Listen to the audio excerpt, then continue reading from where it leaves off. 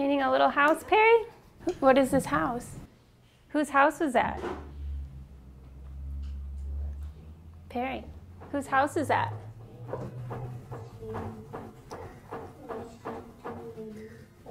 Maybe for your health. Community is emphasized in everything we do. The OSLP Arts and Culture Program is a groundbreaking, inclusive, and multidisciplinary arts program. What are you working on? That is accessible to all people.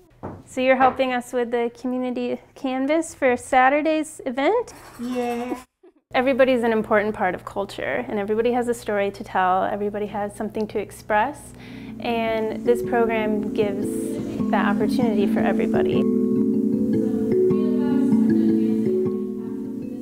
Expression is something that connects us to other people, and our program is stretching not only the imagination of those we support, That was a good spin, Perry, but the arts community in general. The arts provide a universal language that can bridge the gap caused by differences. And Oregon's Supported Living Program provides a variety of art programs, including music, painting, and dance. That's the great thing of us doing performances, of us having a gallery, is people who maybe had preconceived notions come into this space and are so touched by the artwork they see, so impressed by it.